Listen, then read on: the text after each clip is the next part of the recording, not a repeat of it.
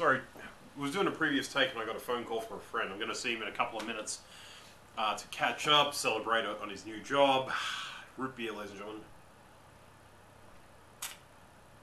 With agave syrup. That's the real deal right there. So, All Black Clothes video, who I'd like to give a big shout out to. Good subject matter to deal with, dealt with honestly and forthrightly. Just said. Ladies and gentlemen, great channel. He asked, is racism a mental illness? I'm going to be a little nuanced in my explanation of this. However, if I didn't reckon the bloke and his followers weren't pretty cluey individuals to begin with, I wouldn't bother. So, what kind of people get into racism?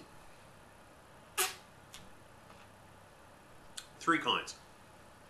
The first kind I don't mind. The first kind are the kind of blokes who'll say casually, oh yeah, well, you know, those people of that race don't really have a lot of skills for that particular sort of thing. These people will, one, usually admit they're a little bit racist or that they've got prejudice. I deal with my own prejudice, I might add. Had to encounter some of it tonight when I was thinking about a friend, and I just realised I do introduce her in kind of a bad way. But not because of race, it's because of her own personal things. However, I realised I was being unfair then. I had a friend go, you still introduce her like that? And I'm like, yeah, good point. It's a lifelong process. This first group of people are the easiest to change the minds of, and if you can show them someone from their racial group that they don't like, doing exactly the things that they admire, they can be changed. They can come around. When you can show them there are things everyone can be equal on, brother, do they love it. And frankly, I was pretty close to being one of them at one point. Not in terms of race, in terms of a few of my prejudices. I got rid of them because I looked at the data. Pretty simple. It's not perfect, however, that's what I am. And the important thing is, if I want to become better than that, I got to change myself. Second group. These are the people who will repeat. The third group. They're going to get to them in a second. These repeaters are what are called race realists, the kind of people who see half-baked studies and inconclusive science and say, see, that proves it. These people don't have a lot of value to their lives, and they're looking for something, anything, that can validate the idea that they've got something better about themselves. Now, these vary from the low-grade narcissistic sorts who say, see, I am better, because they're looking to make themselves feel better, and the people who've had the good appraisals they have of themselves crushed out of them. Now, as far as the people who go into mental illness territory, these are the people I think you were talking about.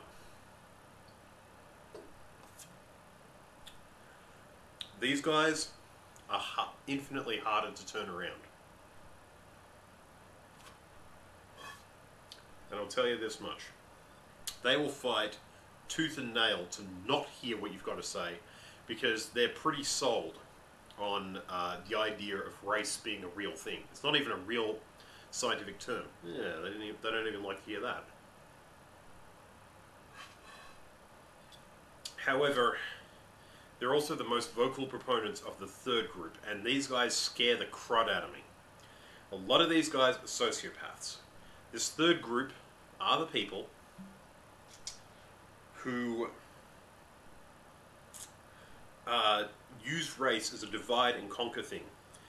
These people care about economic and class warfare because they're trying to build themselves up to be the messiahs, cult leaders, or demagogues of race-related politics. And quite frankly, these people scare the crap out of me, because if it wasn't race, they'd use nationalism. If it wasn't nationalism, they'd use culture war. If it wasn't culture war, they'd be gender politicians. They use whatever works to build up the base they need to get whatever they want. These people scare me. So I don't reckon racism is a mental illness. I reckon it is a symptom of narcissism, inadequacy complexes, inferiority complexes, superiority complexes, and just genuinely lazy and cheap politics. and academia, I might add.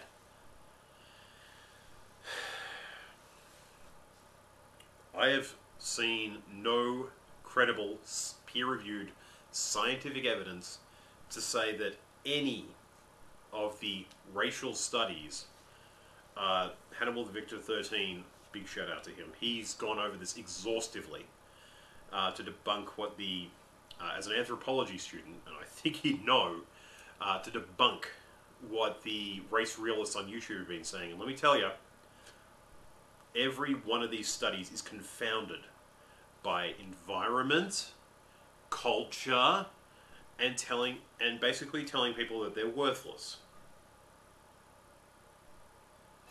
So I've got to say, race ain't a mental illness. However, propagating the idea of race and the myths around it, now that means there's something wrong with you. Keep on making those good videos, man. I'll keep on watching, rating, and subscribing. You have a good one.